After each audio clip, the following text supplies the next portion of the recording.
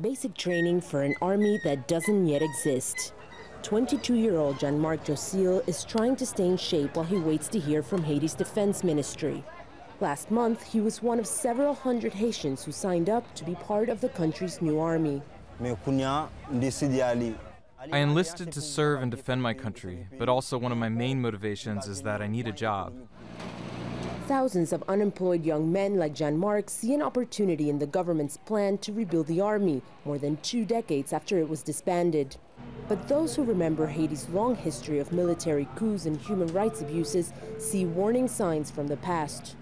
What's happening right now is very dangerous. It seems like the government is more interested in building a private army for themselves. 120 men have already received training in Ecuador. The government insists a new force would be limited to securing the border and responding to natural disasters. However, many believe it would also be used to maintain security, a task that has largely fallen on the national police and United Nations peacekeepers for the past 13 years. MINUSTA, as the UN mission is known, leaves a controversial legacy in Haiti, from allegations of rape to introducing cholera. But even its biggest detractors concede MINUSTA brought about a degree of stability in this volatile nation. The discussion to reinstate the armed forces has been going on for several years in Haiti. However, for those people who support the plan, the debate has taken on new urgency in recent months, with the imminent departure of the UN peacekeeping force set for October.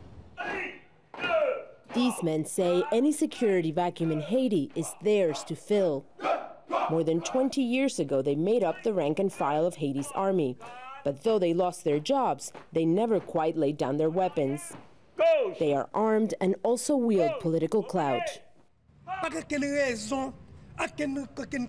To have a new army without us will be a catastrophe. There are thousands of us, and we are ready to defend our rights. Arguments over the shape of the new military will continue. But while far from prosperous, the last 10 years have brought some relief to Haiti's most violent neighborhoods. And whoever is tasked with the country's security must build towards the goal of sustainable peace. Galiano, Al Jazeera, Port-au-Prince, Haiti.